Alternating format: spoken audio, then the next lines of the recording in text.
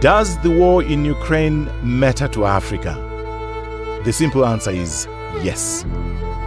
And there are several good reasons for this.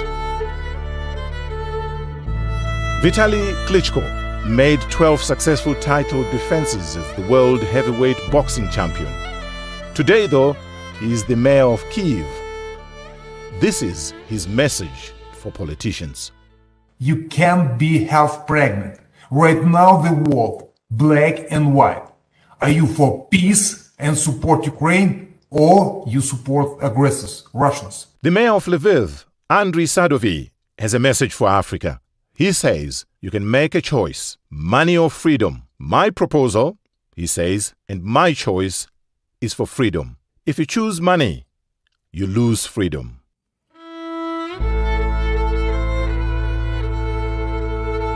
Russian President Vladimir Putin launched a blitzkrieg, which he euphemistically called special military operation, to invade Ukraine.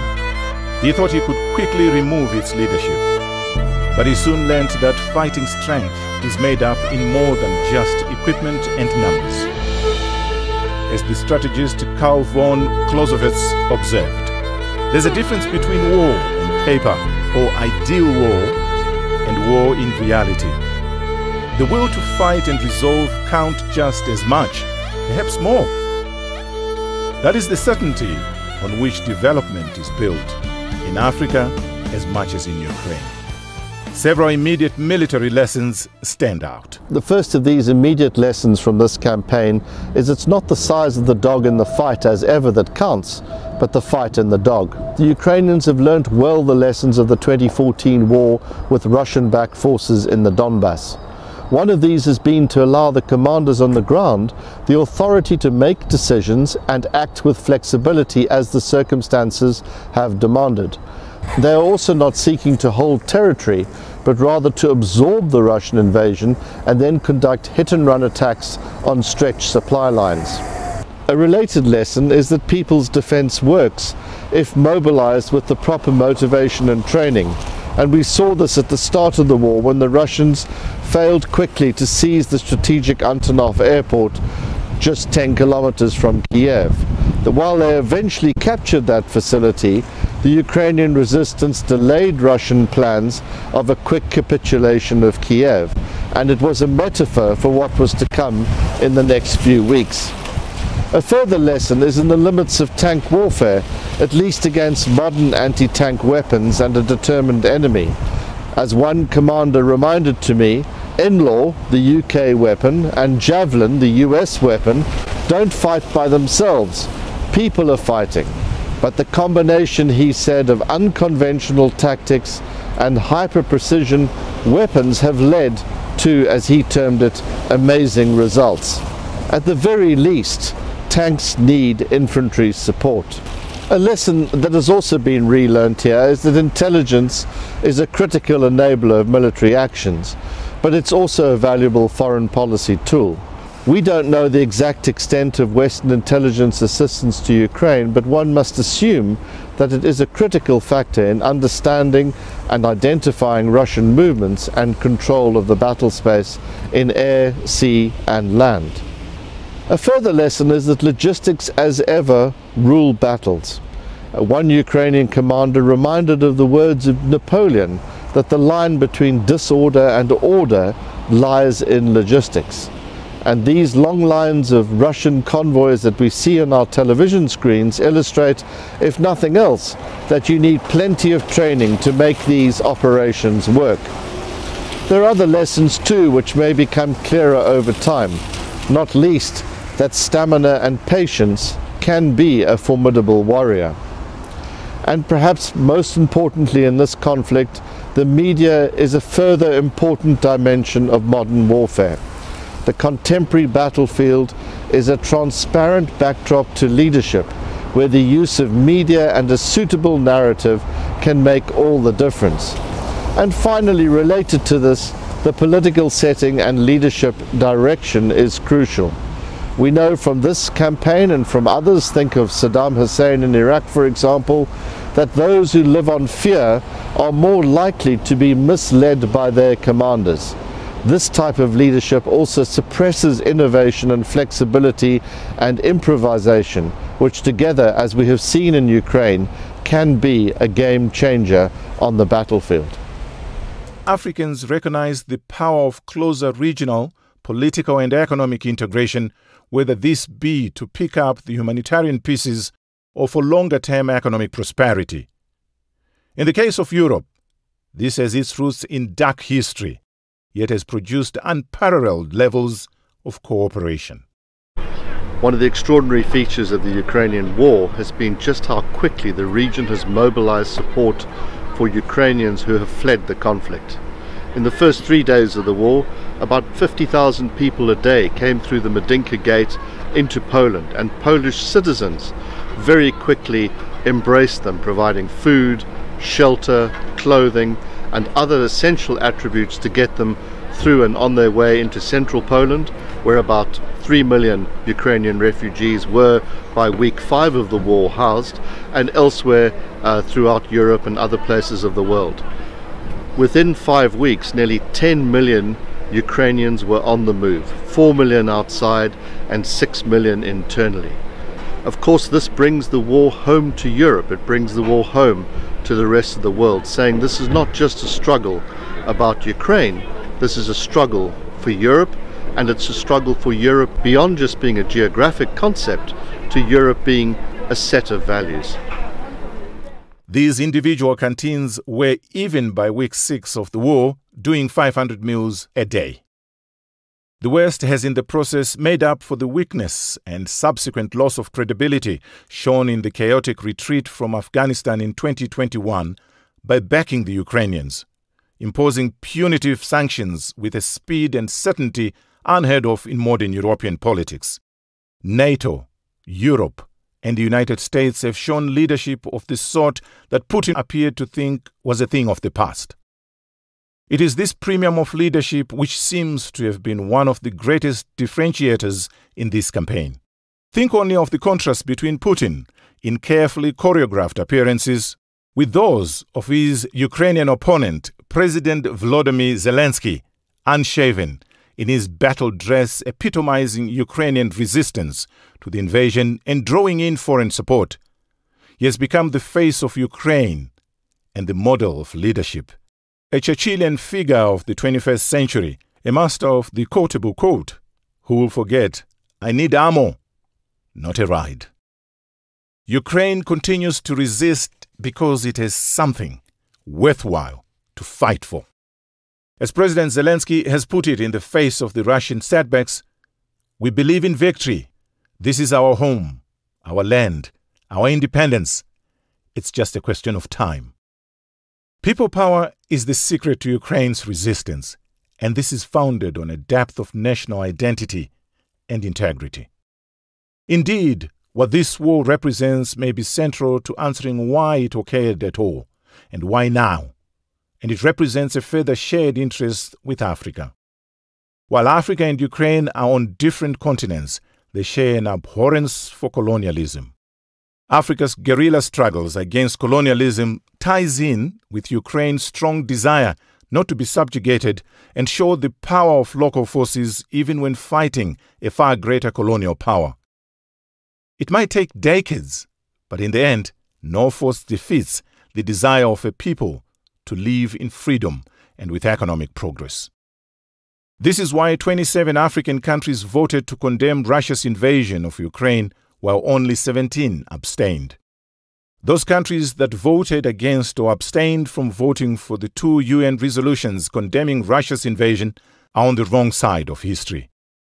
This is not because they failed to condemn the violent transgression of international law or that the Russians have perpetrated acts of violence against civilians on a scale last seen in World War II or Korea. The Ukrainians are, after all, not bombing and shelling themselves. But it's because this war represents a struggle between 2 different value systems and the choices they offer. Nowhere illustrates this difference more starkly than the transformation undergone by Central and Eastern Europe since the end of the Cold War. A war that maintained a division between free and unfree political and economic systems, most notably in the case of East and West Berlin, where a war was established to keep people in the East Bloc. As Valeria, a software engineer from Donetsk, asks of these 40 countries that did not vote against Russia in the UN, what stops them from being next? Poland, too, was in many aspects the catalyst for these changes 30 years ago. Poland's economic transformation since 1990, since the end of the Cold War, has been extraordinary. Its per capita income has gone from just $1,700 in 1990 to over $15,000 today, from 40% of the global average to nearly 150% today.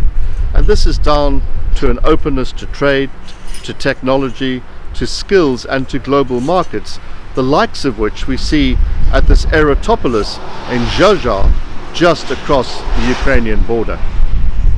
Lech Walesa, the Solidarity leader who received the Nobel Peace Prize in 1983, was elected president of Poland in 1990, led the struggles. He is not exaggerating when he says, by knocking the teeth out of the Soviet bear, we helped other nations win their freedom. But this was not an easy path for freedom. It's very easy to go from capitalism to communism. You just have to redistribute and give it to others, says Walesa. It is easy to make a fish soup out of an aquarium, but the other way around, from communism to capitalism, he says you have to create a fish pond out of a soup. Despite the challenges, these reforms have replicated throughout former East Bloc countries in their transition from Soviet rule to today's modern economies. It is notable that the countries that voted with Ukraine in the UN represent over 71% of global economic wealth, those that abstained, 23%, and the 5 that voted against, just 2%. Yet, these 140 countries that are with Ukraine comprise just 40% of the world's population, showing, if nothing else, that whatever the setbacks that liberalism has to continuously contend with, economic choices matter. It is this system that Ukrainians and many Russians crave, and that Putin's Russia fears. It is the system that strongmen everywhere dread, since it challenges rule by elites and oligarchs. Putin's system, which put power and privilege above people, has been uprooted by this war and the sanctions which have followed. It's really little surprise then that Ukraine would want to join the European Union, given that its GDP of $35,000 per capita is 10 times that even of a pre-war Ukraine. It was a combination of the choice of European integration over Putinism and a large dose of Ukrainian patriotism which gave rise to the Euromaidan protests in 2014. These set Ukraine on a collision course with Russia as it struggled to shake off Russian interference and clientelism, foreign factors of which African states are all too familiar. This clash of systems and values also helps to explain why now.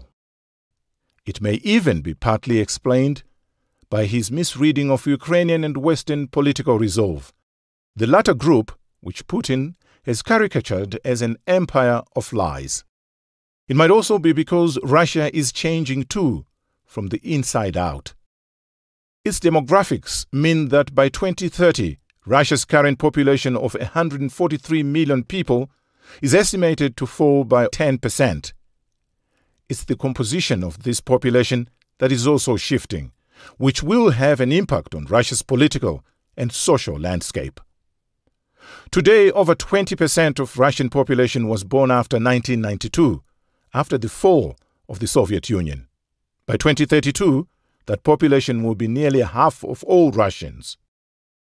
This generation is unlikely to remain supportive of nostalgic glories, especially if the Russian economy declines. Von Sasse-Masoch was born in Lviv in Ukraine 180 years ago. He is the creator of the term masochism. One might think it's a useful metaphor for Ukraine today, a country taking on one of the largest and most powerful nations on earth in order to be able to assert their rights. But they would say they have no option. It's a process of self-determination of their freedoms, self-determination of their choices, and one that Africans should too be thinking about in those sorts of terms. It is not only closer regional integration in which Ukrainians see great future. For the meantime, they've learned quickly to use their assets to their best advantage, integrating closely their administrations, both civilian and military, recognizing and addressing the levels of corruption and poor governance that has plagued their progress since independence. Another echo with Africa. Africans should of course do what is in Africa's best interest, including on Russia and the Ukraine.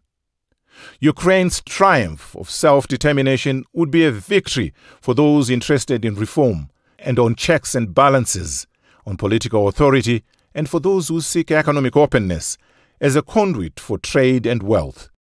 For those Africans wanting prosperity over poverty, Ukraine's freedom of choice matters. For the two-thirds of Africans who support democracy over other versions of government, Ukraine's survival as an independent and democratic nation is in their interests. For those Africans interested in sovereign stability, standing up for Ukraine's right to exist is in their interests. This is no less than Africans would expect from others in their time of need. The ambassador of Ukraine to South Africa, Lyubov Abravitova, has called for support from African countries. I'm sure you have seen pictures of Bucha on the outskirts of my capital city, Kiev. The bodies of hundreds of civilians, many of them summarily executed by Russian troops with their hands tied behind their backs, lie over the town. Africa has a special obligation to join us in telling the Russian invaders, enough is enough.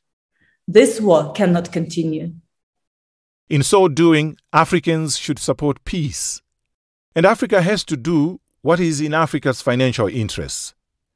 The net effect of strangling Ukraine's corn, wheat, and sunflower exports, in which it is in the top 5 worldwide, will have dramatic and costly implications for African food security, especially on countries in North Africa. This is not a case of being pro-Ukraine, China, Russia, nor NATO. It is just being pro-African. In this history, we are all Ukrainians. Slava Ukraini!